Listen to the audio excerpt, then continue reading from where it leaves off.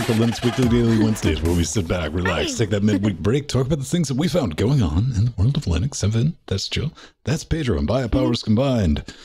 Dubstep music at the intro. Don't you love that? I do, man. It's awesome. So, what's new with everyone, Pedro? Before we went live, you were showing everybody that like fancy hot video game. Yes, it's one of those so old fake Tetris machines. It's the Magic Brick game, and it's got. They claim, the box anyway says that it's got like 6 games in one. Yeah, 6 in one. There. Do you ever think about that mostly, when you see like? Have you seen the picture of like that's not the Sony PlayStation, it's like the phony PlayStation? I've always wanted to. Yeah. The Polystation. Yeah, it's kind of like that, but yeah, it's mostly like Tetris and Tetris-like games, falling blocks, including that fake Tetris one with like the single square pieces and the 3 squares along straight lines. It's like, it's actually kind of fun. I'm easily amused. Those are fun. Right? Oh, I like old school little handhelds. Those are so fun. Old things. What's up, Jill? Oh boy.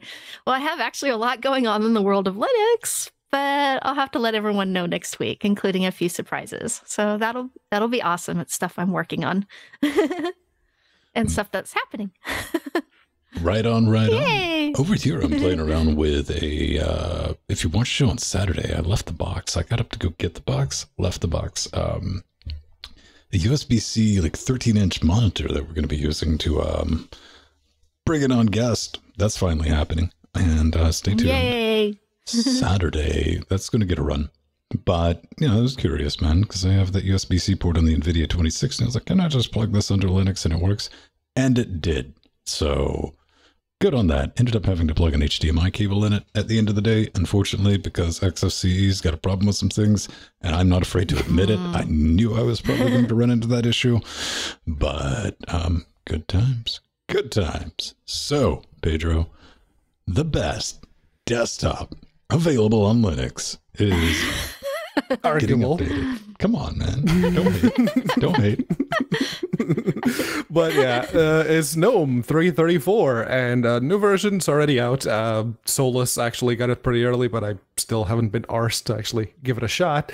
But the news here is that GNOME 334 is now managed entirely via systemd. Yes, Debus still controls some stuff, but that stuff is still being controlled by systemd proper. So basically, you have, if you've ever wondered what systemd or the systemd distribution would be, just pick any distro that runs GNOME 334 and have a look for yourself, because that's going to be the future, whether we like it or not. Very awesome. So So what's cool about this is now that systemd is managing GNOME 3.34, hardware components can be sandboxed for greater security, which is actually really, really awesome. And services can now be shut down and restarted depending on what hardware is or isn't present, which is actually really nice. And it helps with memory overhead and whatnot. And, you know, we kind of saw this coming. So this actually makes sense. And thanks again to Arthur in chat for submitting this. This was awesome. Mm-hmm. It's GNOME. You kind of expect this, so. Yeah. It's GNOME. It's honestly. It's like, well, the more, yeah. I kind of hope that systemd will actually make it, or not interfere enough, I guess, is where I'm going with this. It's like, just let the desktop environment do its own thing and see how that goes. Yeah. We need one cohesive stack, so when something goes wrong, all of it goes wrong. That'll help attract Windows users. They're like, oh, I'm used to this. I am used to the chain reaction of nope. It is good to see. Yeah, definitely. On the topic of Microsoft, Oh, yes. So, Linus Torvalds, you may know him as Granddaddy Linux himself. And when posed the questions like, what do you think about Microsoft basically buying their way into Linux? And yeah, people were saying, it's like, yeah, Microsoft is wolf in sheep's clothing and they will wreck Linux.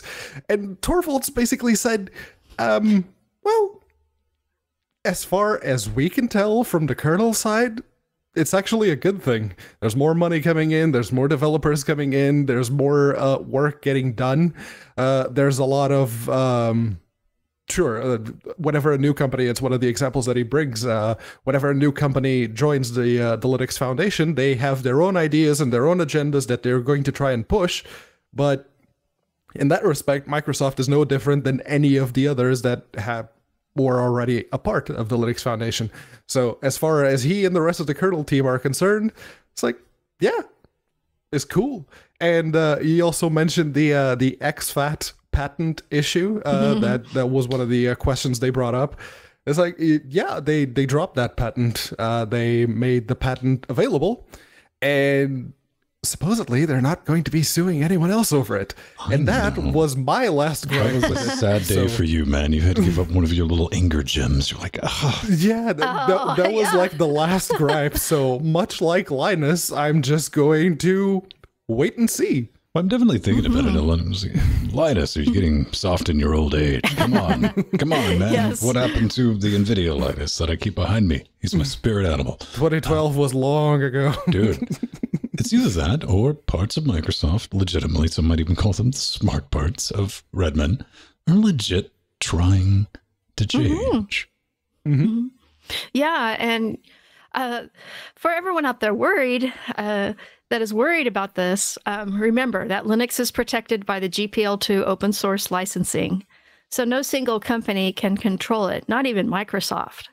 And in fact, Linux is the driving force for most tech companies whose developers have to work on the Linux kernel in a collaborative and transparent way.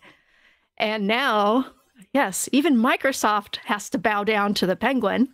Our penguin army is marching forward. And you know, it's actually quite the reverse. Microsoft is like 50% Linux now. So, yeah, we're the one taking them over.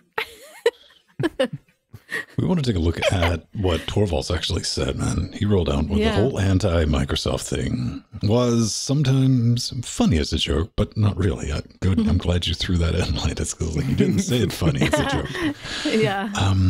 They're much friendlier. I talk to Microsoft engineers at various conferences and feel like, yes, they have changed and the engineers are happy. And they're like really happy working on Linux. So I completely dismissed all the interest. See, I don't believe that a minute, but it's going to take a while, man. When you have like 2+ decades of a company that genuinely is trying to snuff this out, even though they've rolled over turns, like, oh, okay, maybe we're not going to do this anymore. Maybe it's going to be a thing and we're not going to fight it. Because you do have to consider, like, I wouldn't be surprised by 2021 that in its own way, Microsoft will be the largest distributor of Linux with WSL. Oh, yeah. Yeah. When you think about Azure it like that, is pretty big in the cloud, and that's built on Linux. it's making a money, man. And at the end of the day, the kernel doesn't care who you work for. As long as the code gets done, it gets fixed. Exactly. So I can't hate on that part. And we are still talking about a company that decided, we all had to step back. They're using Chromium for their new browser. Like, what? Yes. I still don't know. I'm curious to see how that boils out. Twitter, never heard of it. Tell me about it. So I found this is really cool. Cawbird is a new Twitter client for Linux and is a fork of Cawbird. Yeah, you know, I had just started using the original Cawbird Twitter client when I started doing LWDW, and then it ceased to function.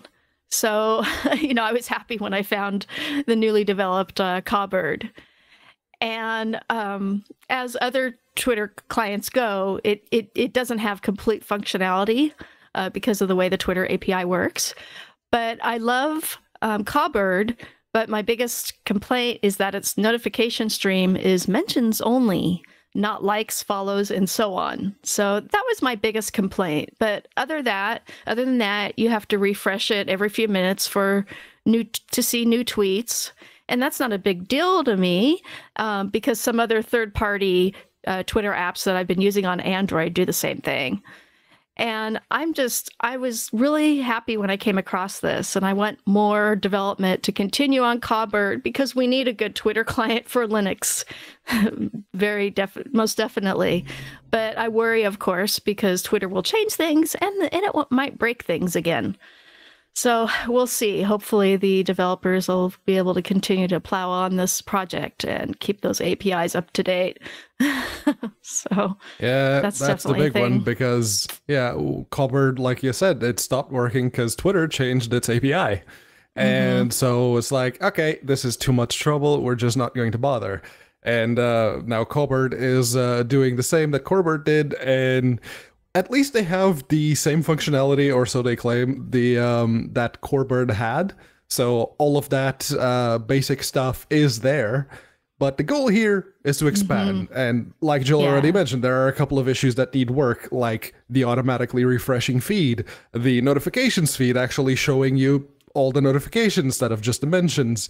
And at this point, I think the best Twitter client on Linux is still TweetDeck, because it's there, it's on the browser, it does all the things. Like, that's pretty good.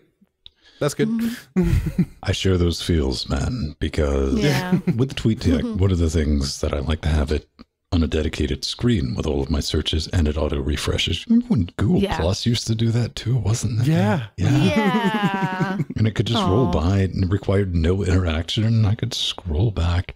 This, I can't say it looks interesting because neither the article or the GitHub page have a screenshot of it, so you might want to throw that in eventually. Dedicated desktop app, I'm just not feeling it on that. And what I gotta say is, like, Twitter's Russian roulette, because you think about it, I think I went through like 3 unofficial Twitter clients, because you know what, Twitter, they were all better than the one that you had.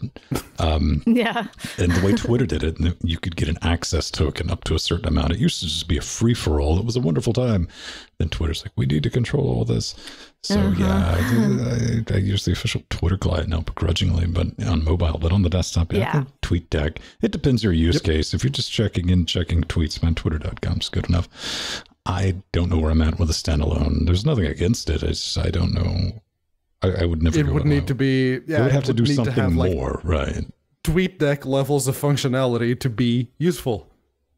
That 100%. So, all right. Are we not more gnomes? Yeah. Jeez, you're gonna have to get a gnome T-shirt and a gnome cup. Oh yes. Well, this isn't just about GNOME. This is more about Solus and their new development. And well, they kind of needed the new GNOME bits to expand the functionality on Budgie, which was like the big selling point of Solus back in the day.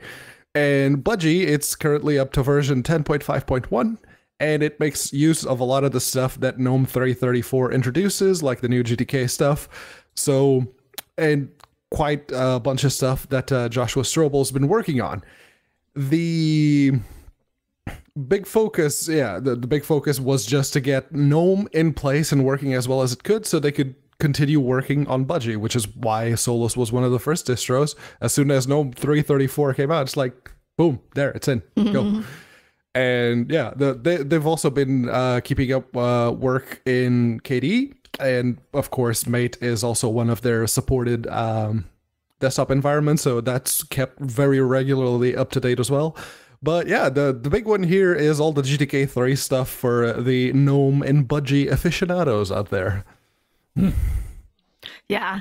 And, you know, they introduced actually a lot of new features also to Budgie 10.5.1. Introduced hinting and anti-aliasing settings in the fonts section of the Budgie desktop settings. And I noticed that, you know, immediately that was always an issue, because when you'd zoom in, or if you had an Ultra HD display, they'd be fuzzy. So this will go a long way to making the fonts much more crisper. And as Pedro was saying, Budgie Budgie 10.5.1 provides support for several GNOME stack releases, including GNOME 3.30, 3.32, and 3.34.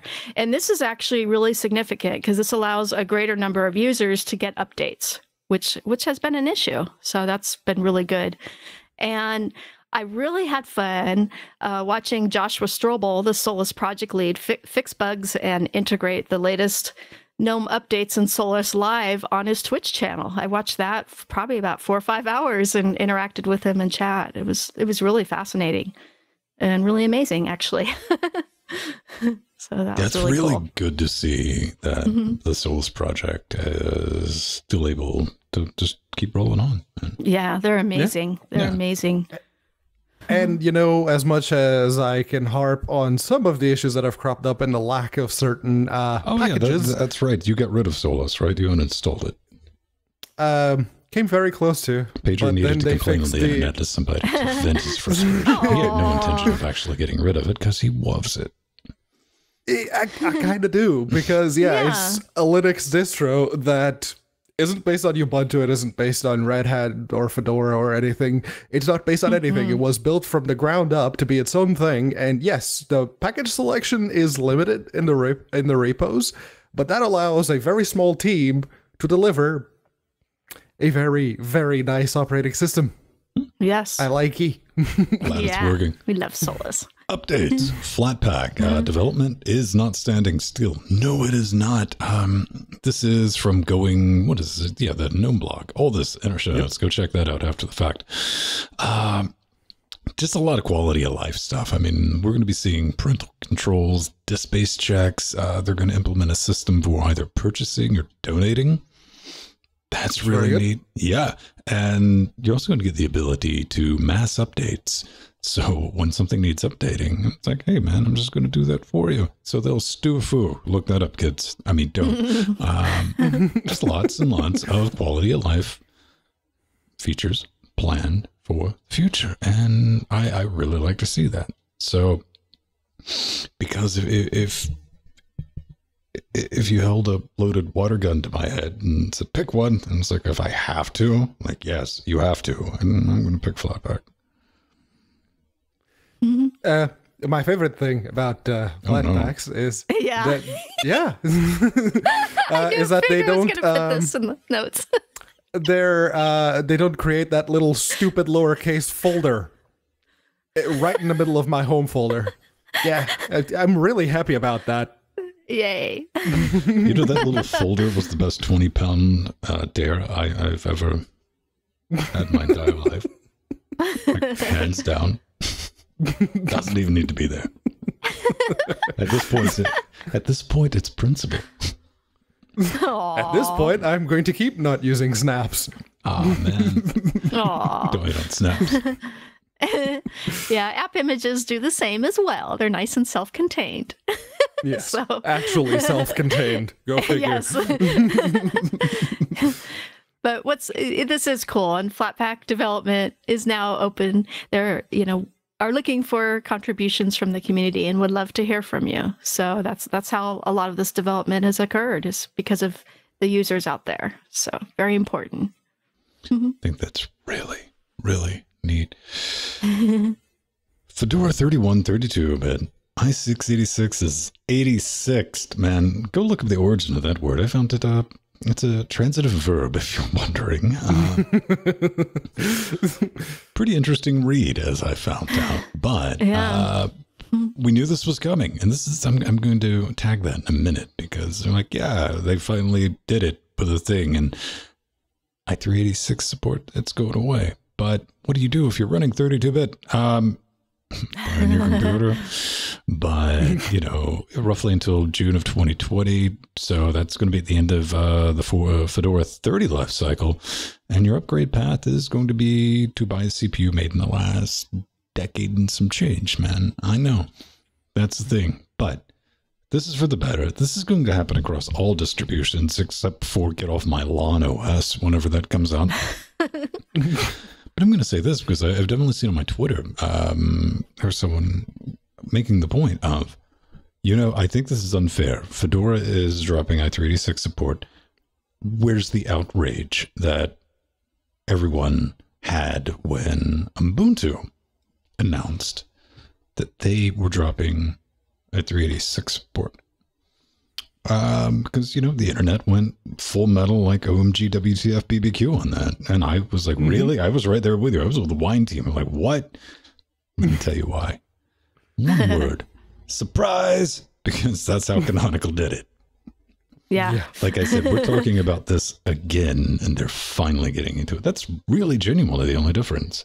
I was like, so when are you implementing this? Next week? I mean, not really next week, but the equivalent of. Yeah, the next version. Yeah.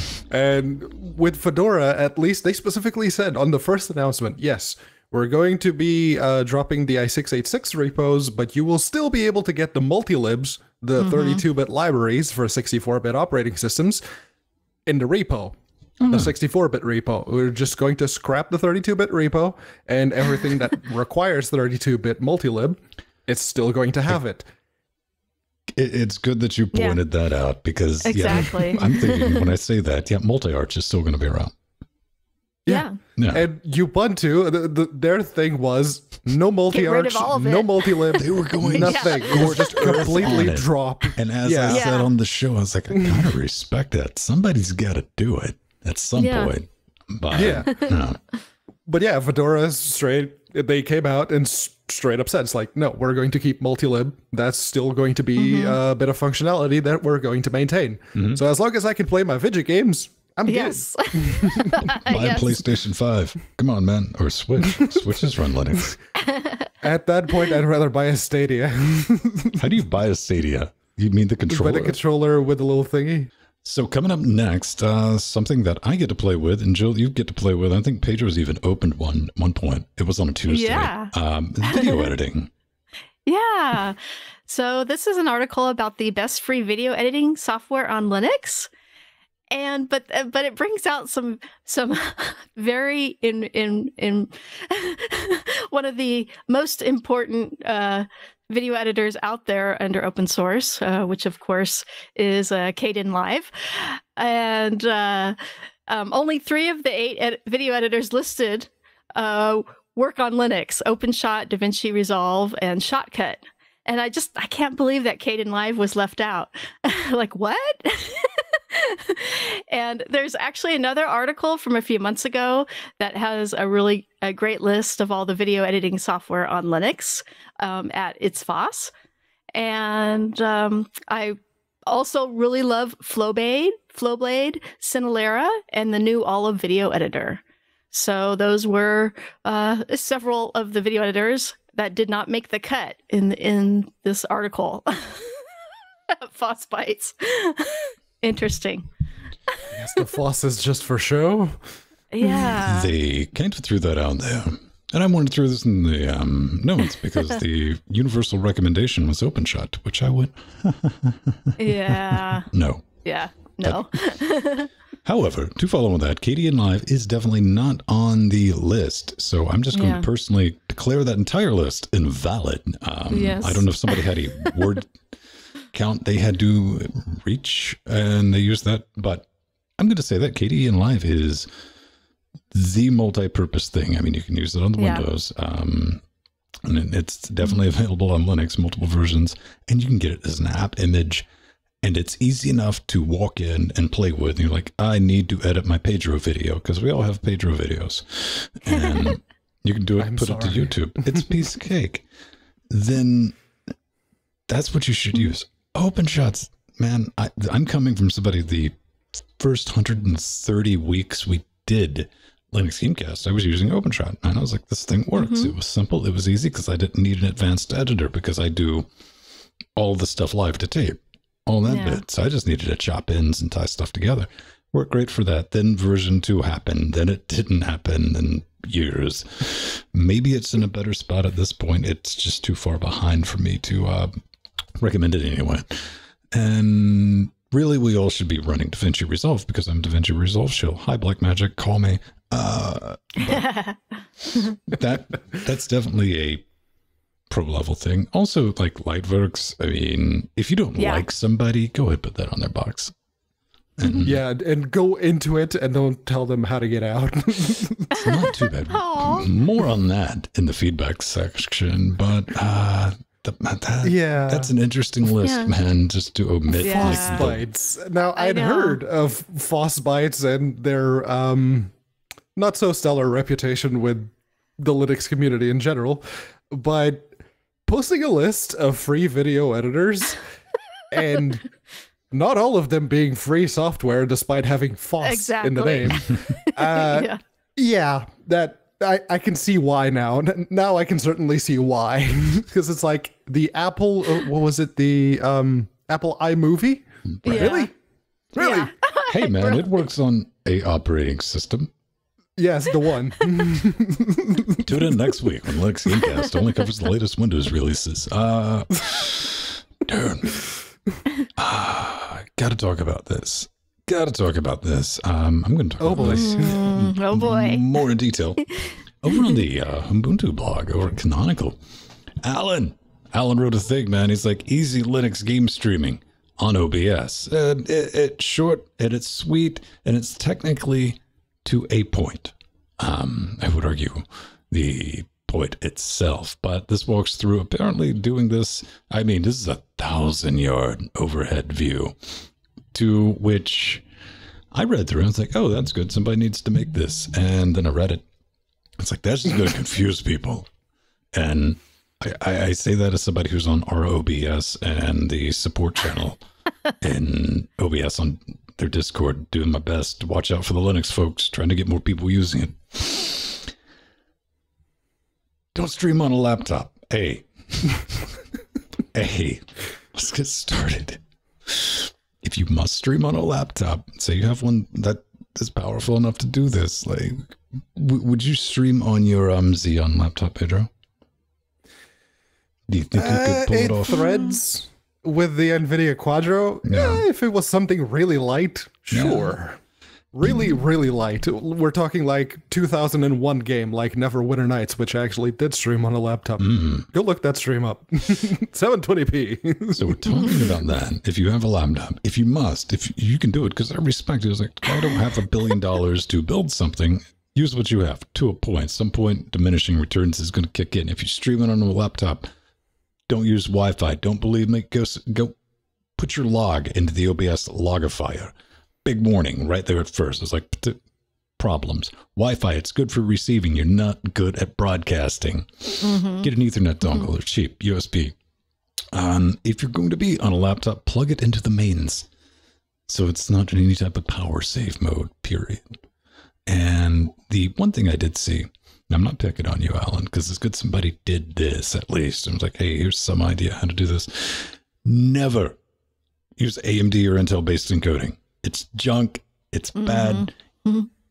This is not debatable unless you're like, hey, I'd like to use it for local recording, because you have to feed it a redonkulous bit rate to even get like, yeah, and it's like, I guess that doesn't look horrible. Don't do that. Use your CPU encoding. Back to like probably why you shouldn't be doing this on a laptop. And when it comes to installing OBS, don't use a Flatpak. Don't use an app image. Don't use a snap. Install it. If you're on Ubuntu, there's a PPA for that from OBS. Stick with it, because it works, and I will be able to troubleshoot your problem. But maybe I want to install the Linux browser, Joe. Yeah, so that's an issue. One of the major issues reported on the GitHub page was the OBS Linux browser plugin is included with the snap, but segfaults when adding a Linux browser source. So that's no good. No, and, no, you know, it's not. that's like one of the major features a lot of the, those that stream who stream on Linux use. So, and I think if we tried to use it here at Linux Gamecast, Ven Studio would explode. I don't think the Ven Studio would explode. I think Ven would explode. It's like, no, just kill me now. Just yeah, no. There we go. Yeah, because we need bare metal for all this stuff we're doing here. So, yeah. And, the app image of OBS does actually run quite well, but I wouldn't use it in production. And so I wouldn't be using the snap in production either, unless I was just streaming a game that doesn't, that doesn't take up much memory. And that's all you need is one screen. I tried it. And go ahead. I was just gonna say I kind of gave up when Popey is like, yeah, you should use the snap and use hardware encoding for Intel via the FFmpeg VA API. It's like, oh no, unless you went through the trouble and it comes out of the box with QuickSync enabled in Ubuntu, which I don't think it does, but maybe I'm wrong. Well, he shows how to enable it, doesn't he? No, he doesn't. Nowhere in the list does he show the QuickSync bits, because I went through that trouble of enabling QuickSync on Linux. It requires a lot of accepting Intel terms of service. So that's my reasoning as to why it's probably doing some form of hardware acceleration on the Intel GPU, but it's not QuickSync. And QuickSync, it gets the job done. It's still not going to be NVEnc with a 20 series graphics card good, but it is better. I tried with, what was it? The 19, what's Ubuntu? The previous version of Ubuntu before I went over to Fedora, then I ended up on Debian. Their FFmpeg that they shipped didn't have NVEncode support, but the Snap did. And I was like, you know what? I don't like talking negative about anything, especially something that I haven't used. So I tried that and I was like, you know what? Maybe we can make this to be a good, data point. We're like, hey, this is, how do I install plugins? ? Gotta have plugins because Linux browser doesn't ship. And I honestly never could. I found a way with a Flatpak version of OBS to make that work, but it was crash-tastic and it hung on me like after I'd set up some scenes. I was like, okay, we're just going back. Debian Multimedia. Enable that repo, install OBS. FFmpeg's already done with NVEncode. I didn't have to build anything. But probably next week I'll have a video about building OBS for the latest and greatest. So you too can build your own little containerized version. We'll call it a Vin container. It's just a folder in your home directory that has everything. So you just run it from there, and then you can run OBS, whatever you have on your operating system. It's kind of brilliant. It's kind of fun. Hardware encoding. Let's stay on that. Yes, and this one comes from Foxy. Jill, what is Foxy talking? Oh, yeah. It's Foxy. Yes. So this is awesome. NVIDIA has joined the Blender Foundation Development Fund at the patron level. Yay! And now NVIDIA joins Epic Games at that patron level. And that's $120K or more a year. That's amazing. That will allow for 2 more developers to work on core Blender development and keep the NVIDIA GPU rendering well supported and even faster in the future. And yes, thank you, and Foxdog, for finding that tweet. That is awesome. Yeah, this is took them amazing. long enough. Yeah, I also like to see the comments. Everyone's like, "Where's the Vulkan? We want some Vulkan bits. Yes, give us the coming. Vulkan." That's coming. They had Blender developers have been working on that. So yeah, the biggest interesting. I don't know if it's made into main yet, but they're definitely working with support for tensor cores on NVIDIA hardware for your ray tracing. To some extent, I mean, it's outside of my pay grade, but I'm like, hey, that's getting built in. And yes, I know. You're like, that's proprietary. But it's still going to be supported, which is good. I didn't buy an RTX card for... Well, the latest version finally works with the 20 series cards. I didn't get an NVIDIA card because it had tensor cores, man. I don't think anyone really did. But you can at least put them to use in a very, very fun, entertaining type way. Yes. And that is great news for Blender. We've been talking about great news for Godot. I mean, it's great. Fantastic. Because doing this stuff is expensive. Speaking of that, commercial time, ladies and gentlemen. Nay, not for a mattress. No, we're not trying to sell you a levitating soup bowl. We're trying to sell us. If you like what we do and you want to support it, you're like, hey, man, these yahoos are worth like $4 a week. You can do that over at patreon.com/Linux Gamecast. We got LibrePay. We got a store with shirts in it. I know it's terrifying. PayPal, Wishlist, Bitcoins, and a bunch of affiliate links. Thank each and every one of you for making this possible. It's a fun experiment we get to do. It'd be awesome for all of our Patreons. If you like chatting with us during the week, and like, where are you guys at? We have a Discord set up just for you. We're in there. We're talking, usually talking smack, but it's a pretty chill place, except for weird pictures of spaghetti Reese's Pieces. And with beans. With beans. You say that like it's not a horrible piece of nightmare imagery that'll be forever etched into your retinas and your gray matter. Like, no. You know what? On your deathbed, throw that up. Reese's Pieces, beans. Beans and tomato sauce, Reese's Pieces. you can definitely do that. Things are ready. That helps us pay the bills. And, oh man, fun stuff. Keeps us going. Yes, that's for sure. All right. And Anja, what a command. I don't know what you did, man. That's on you, Rohit. That's on you. Let's get into a slice of pie. Oh, that's cool. Good picture, Ben. So, Raspberry Pi enthusiast George Godinez makes the first low-profile Raspberry Pi 4 cooler. It's really neat looking. It has a direct touch heat pipe, which is encased in thermally conductive resin with the bottom exposed to make contact with the Raspberry Pi 4. And one of the most significant things about this heat pipe is that this cooling option is low profile and will accommodate most Pi 4 hats, which is a big issue because a lot of the cooling options out there do not accommodate the Pi extra goodies on top, the hats. So that was very important. And it's made of aluminum, and it looks really cool, actually. A heat pipe for a Raspberry Pi. That's actually a very good point, Jill. That's something that I didn't think about at all, because I saw it's like, okay, so how much does that cost? That's $20. Okay, for a completely passive, just the one heat pipe and the aluminum fins. It's like, that's almost the same money that you would pay for that teeny tiny tower cooler that we talked about. And at least that one has a fan. It does some active cooling, and it also has a heat pipe going directly over the SoC. But yeah, that's a very good point, Jill. With that tower cooler, hats are kind of a no-go. So yeah, I see the point. I always like when I read direct contact heat pipes, because I think I visualize indirect contact and I'm like, oh, it's just sitting over here. It's near osmosis, a cooling, but I know what they mean. Like, right.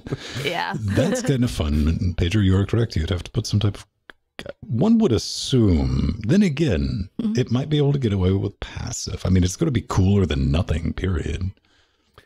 Absolutely. Oh, yes. I mean, if that teeny tiny fan on that tower cooler cuts the temperature in half, then I'm guessing this one, it may not be as good, but since the contact area is bigger and it actually targets more of the components on the PCB, it might help with dissipation considerably. And if you have a case that has a teeny tiny fan that goes on top of that, that will help even more. So that might work. What if I put my hairdryer on it and held down the cold button? You'll probably melt it. With the cold button? Oh, the cool button. No. It should be fine. Yeah, man. A bit loud, but fine. It's got little sunglasses and leather coat. Weird, man. All right. That's the thing. Micropies. But not what you're thinking. Well, microscopies. Or microscopies. Or microscopy? Something like that. Right, someone Dr. put a Matthias, Raspberry calm Pi down. on top of a microscope before I give myself some kind of brain condition trying to spell that. Yeah. Microscopy? Yeah, that could work. Yeah. But yeah, it is exactly what it says. It is an old microscope that Martin tethered. Basically took the top apart and shoved the Raspberry Pi camera in there with a little adapter for the lenses, and the Raspberry Pi then becomes a digital output for the or the microscope itself. And you can see there's a video there, and they go through like all the bits in the software with what you can do. It's like, okay, the software still needs a little bit of work because it's not a very well integrated looking experience. It just boots into the regular Raspbian desktop, and then you have to start all the software by hand, and it's not very touch friendly. So yeah, it needs a little bit of work on the software side, but I'd say the hardware, he nailed it. He absolutely nailed it. That's exactly the kind of prototype / DIY stuff that's useful and really neat that I kind of like to see. So yeah, good job there, Martin. Very, very nice. Do kids do that? I remember getting a microscope as a child. So a digital microscope for the price of a Raspberry Pi and the camera. Yeah.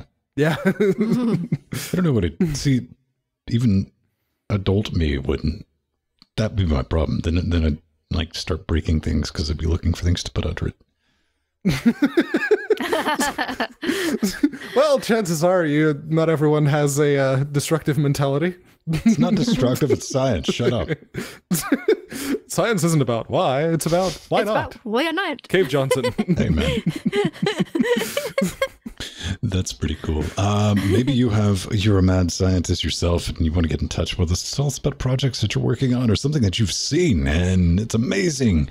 Or more likely than not, maybe we got something wrong. We did, apparently. Stay tuned for that. How do you do that carrier pigeon I've had?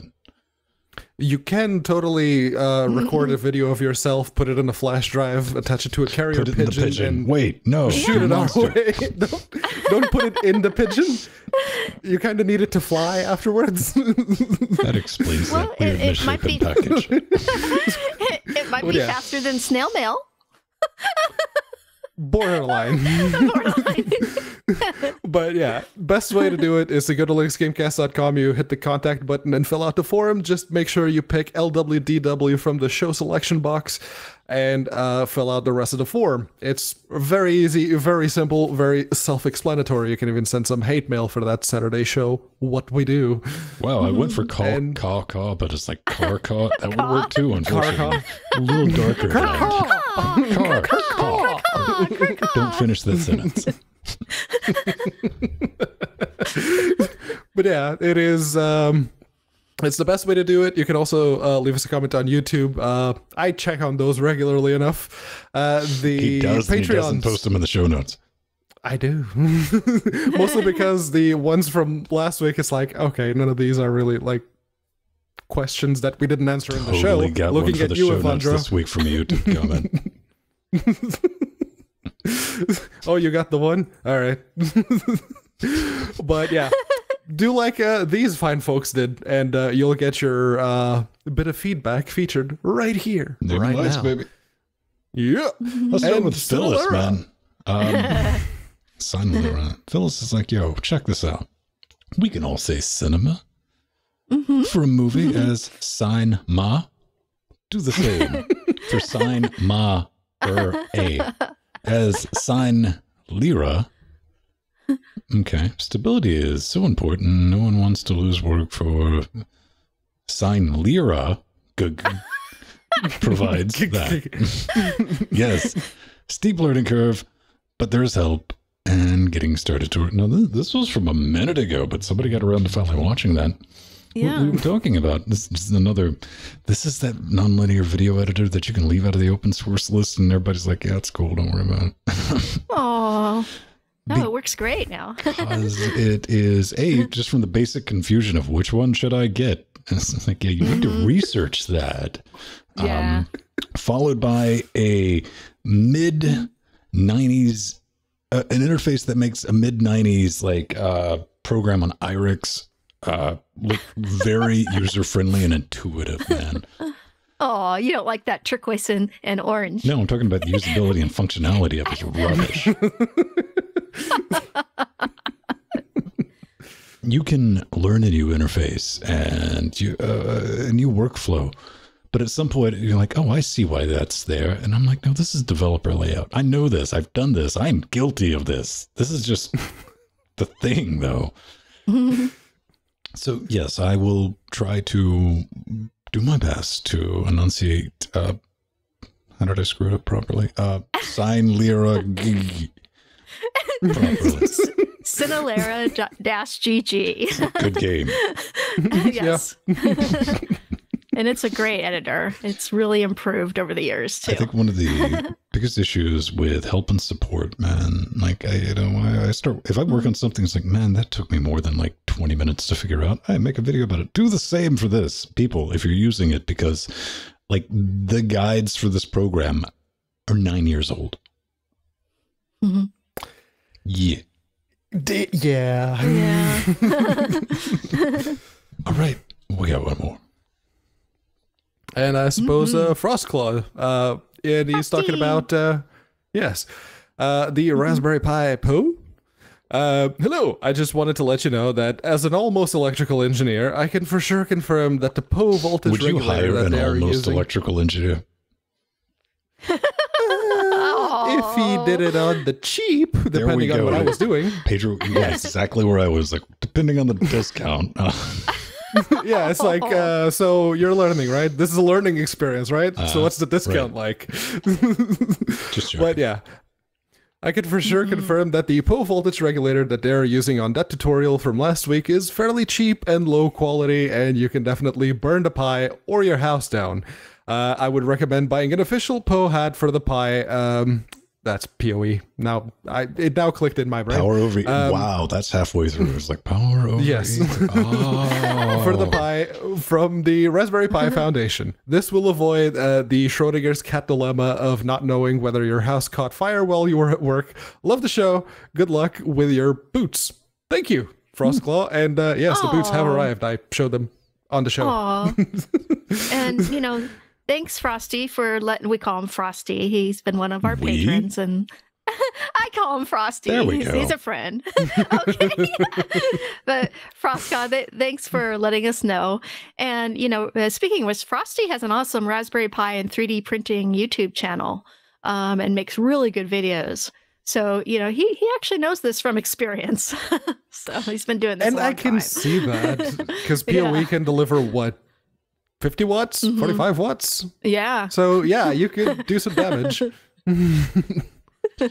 See, what I'm going to do is include a link, because I love you, Frosty. Jill's like, you go find it yourself. I'm going to put a link in there so people can find your YouTube channel. Yes, we will. Yes. Yeah. Get on it, Jill. Yeah. Okay, this we'll stuff, do. man. I'm going to get onto you. Beautiful people, we get a bounce out of here. It's been awesome. Thanks for joining us live or after the fact if you're watching us on YouTube or listening to us on the MP3s of the podcast, because we're effectively everywhere we can be. That's kind of brilliant. But we'll see you next week. Until then, let's, you know. There it is. Oh, there we go. Fenstone. Yeah, no, I blame the font. The what? Pedro Mateus. And the Jill Bryant. Oh. No, I blame the font on the on Bradley, because it doesn't do capitals. They're all the same size. So. It only does capitals. What are you talking about? Yeah. It has advanced capital technology. So yeah, PoE, it didn't register in my brain. It's like, oh, PoE, no, it was Poe. Yeah, Poe. It was Poe, okay. all the way. So what 90s band was that?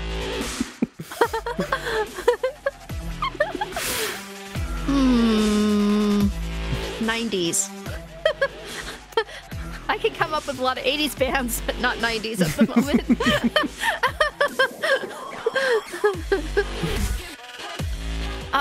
Well, that's really good because Frosty is helping us do the safety dance on that one. Bye-bye. Bye, everyone.